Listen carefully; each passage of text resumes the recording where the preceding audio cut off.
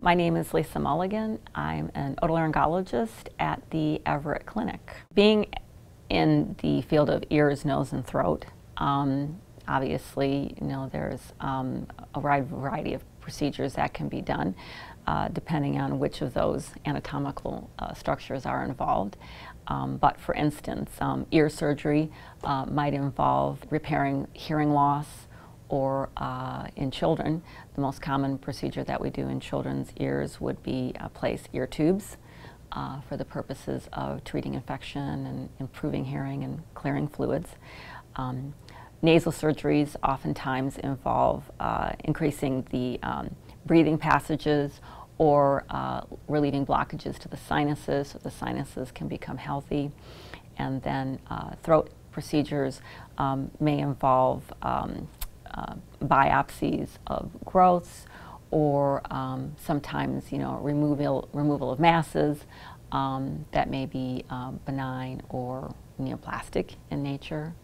And this involves a wide variety of different kinds of technologies. A professional accomplishment that I think I'm fairly proud of has been my ability to go on with continuing medical education. Having been in practice for many years, in fact, there's been a lot of changes that have taken place in my field over the years. I've made a very, very concerted effort to attend conferences and courses and surgical seminars so that I'm certain that I'm delivering treatments to my patients that are state-of-the-art and cutting edge. And that also helps keep me kind of excited and invigorated about my field, that there are new treatments available for patients or new surgical techniques that are more effective than those previous. And actually, there's a lot of more minimally invasive surgical procedures available nowadays. And that's an area of my particular interest because minimally invasive surgical procedures tend to allow patients to have less discomfort, heal up more quickly, and then they're pretty happy with the outcomes as well.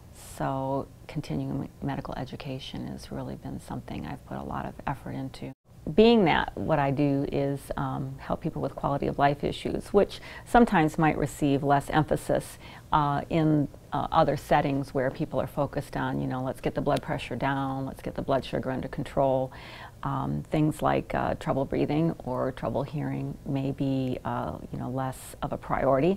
But once they come to my office, it's my main priority, and I think patients really appreciate somebody who's interested in spending time sorting out their quality of life problem. And they're very, very grateful, when I'm able to help them with that.